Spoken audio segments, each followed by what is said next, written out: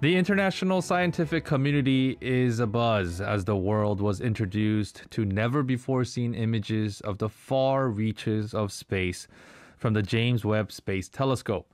JWST is a project 25 years in the making with a budget of over $10 billion, named after James E. Webb, an administrator of NASA in the 1960s who led the Apollo program.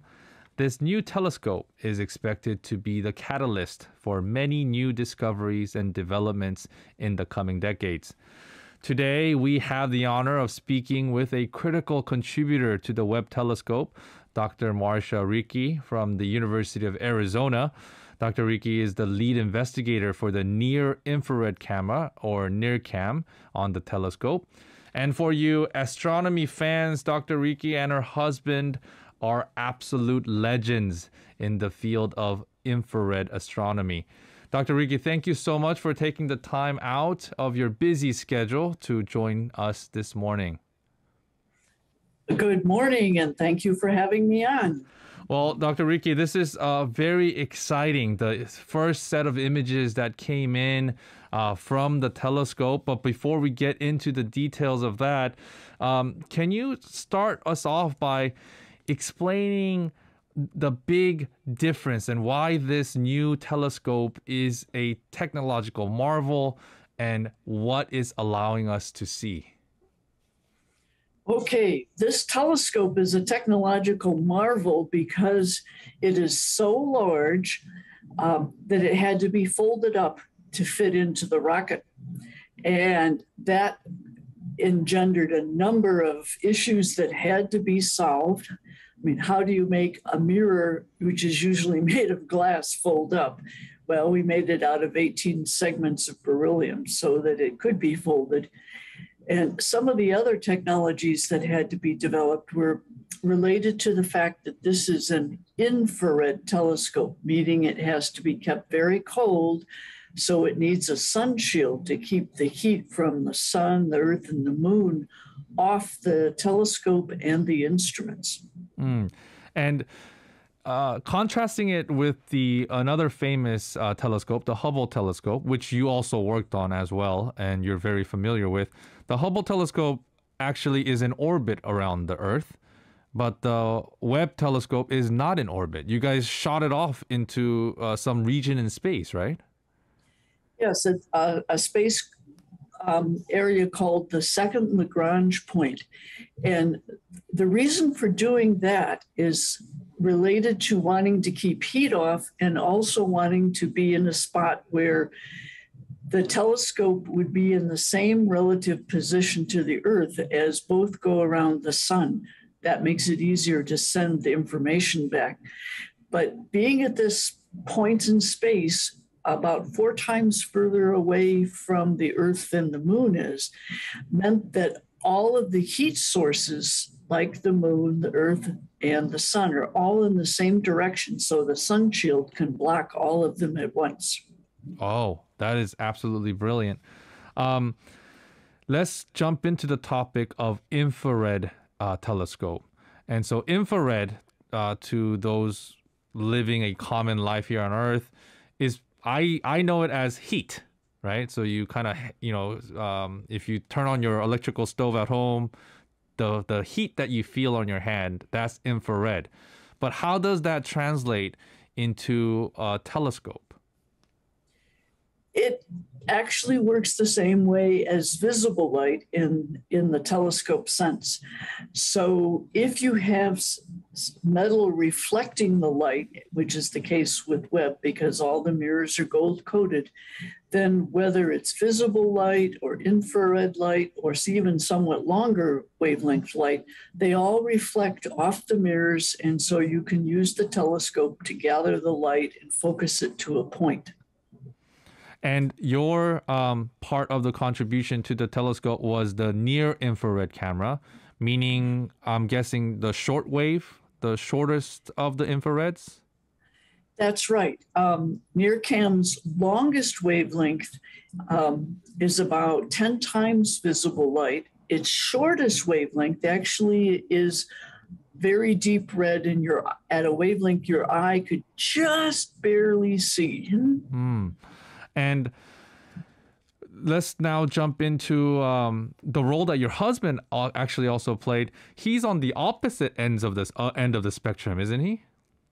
Yes, his instrument specializes in detecting the longest wavelengths that are available on Webb. So his instrument's called MIRI, the mid-infrared instrument, and its shortest wavelength is the longest wavelength that NIRCam can do, and its longest wavelength is, about 50 times the wavelength of visible light. So it goes out pretty far. Wow.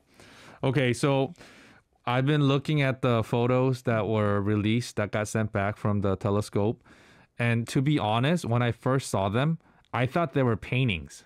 I didn't think they were telescope images because it just, the vibrancy, the color that you saw, and just, it was spectacular. And I could not believe that it was not a painting.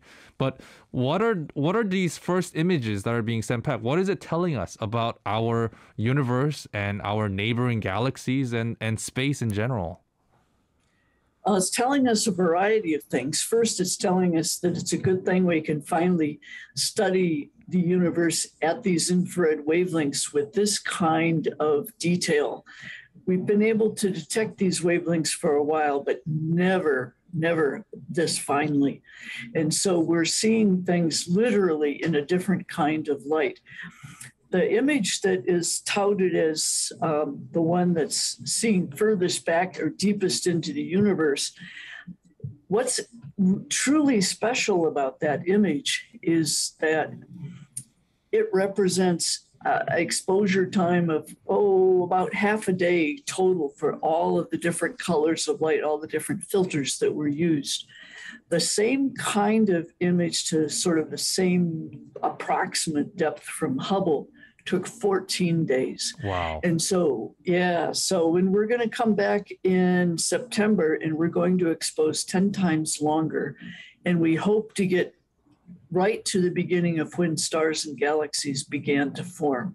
So that's going to be a key thing. Some of the other things that came out of this first batch of data is that you can see dust in the universe much more clearly now, particularly with MIRI. And then there was the study of the exoplanet atmosphere where you can see water vapor in that exoplanet's atmosphere, which was quite difficult for Hubble to do. So you could see atmospheric composition with this telescope? And does that mean we could discover possibly habitable planets? It does mean that we could discover habitable planets. And there are a lot of people taking spectra of these exoplanet atmospheres with the hope that they will find one that matches Earth. Wow. And you briefly talked about how this telescope could tell us when stars, or look as far back as when stars started to form. But in a timeline, what is that? How many millions of years are we talking about? Or how many billions of years are we talking about here? I have no idea how to put this into perspective. Okay, well, we know that the universe is about 13.8 billion years old. And we know that we can't see all the way back to the Big Bang. We can only see back to about 500,000 years because of how the gas was behaving before that. And somewhere between 500,000 years and about 400 million years after the Big Bang, somewhere in that range is where these first stars and galaxies formed. But Hubble, because it doesn't have infrared capability, can't go any further back than about 400 million years. We hope to get to within 50 million years of the Big Bang, which, if Mother Nature cooperated, we'll be able to see these first galaxies. Wow. I still can't quite wrap around the timeline, but it almost sounds like time travel. So the images that we'll be seeing are basically actions that occurred hundreds or billions of years ago, basically is what you're saying. That's exactly what I'm saying. And the reason it works this way is that light doesn't go infinitely fast. Light travels through space at 300,000 kilometers per second. So it can take a very long time for light to get to us from these distant objects. So we see them as they were a long time ago. In other words, when they were young. Mm. Now, so like you said, you folded up this giant telescope to make it fit into a rocket, shot it up into space, but not in orbit, past our orbit. You made it kind of float somewhere in the middle of space somewhere by unfolding these thermal shield sails. There's a bazillion things that could go wrong. How did you guys pull it off? We pulled it off because there's something like 344 possible failures that could have ruined the mission. But we practiced and we practiced and we practiced some more to make certain that we had everything just right. And some of the articles said it's 25 years in the making. It was a consortium, right? You guys had contributions from many different agencies that contributed to this telescope. Indeed. The three lead agencies, of course, are NASA, the European Space Agency, and the Canadian Space Agency. But all told, people from 14 different countries worked on building this project. So it's pretty amazing. There was a little bit of a mishap, I heard, this was something that was completely out of the control of the operators. A tiny little micrometeoroid actually hit the telescope, one of the mirrors. What was the damage from that, and how is that going to affect the performance of the telescope? Yeah, it made a tiny little dent in one of the 18 segments. And before that, the telescope was working, let's put it this way. The requirement for the telescope was that it have a wavefront error, and this is a measure of how well it focuses the light. So it was supposed to have a wavefront error of 135 nanometers. Before that micrometeoroid hit, the telescope was performing beyond expectations at 50 nanometers, and the micrometeoroid degraded it to 60 nanometers. So 60 is still much better than the originally planned 135. Mm-hmm. So it's annoying, but the telescope is still working great. And is that going to affect the lifespan of the telescope? And what is the lifespan that you guys are expecting? Well, the original plan was 5 to 10 years, and it now looks like it could go for more than 20 because there's enough fuel to do what we call station keeping it at the special point in space. And there was a budget for having micrometeoroid hits, but the thing was this particular one was bigger than most that had been expected. And we don't yet know if it was just a piece of bad luck or if we're going to get more of those, but we still have a fair bit of room before the mirror gets really bad. Mm-hmm. And another question that I had is, for decades, you are one of a handful of people that basically got the best view of space. And you had the highest resolution of being able to look out into space. And when you see thousands of stars, millions, billions of stars, and then seeing this new image coming in from the telescope, what were the emotions? What was the feeling that you got as a scientist who's been looking and stargazing your entire life? I was just, beyond cloud nine, so to speak, because I knew intellectually that this telescope should be able to make absolutely gorgeous, finely detailed images. But until you actually see them and see them as rendered in the color the way that the media experts at Space Telescope Science Institute did, it just astounded me. Wow. And, South Korea recently was able to launch a satellite, and our space program is, advancing, and we're making a lot of strides for aspiring astronomers and space scientists. Do you have any words of encouragement? I do.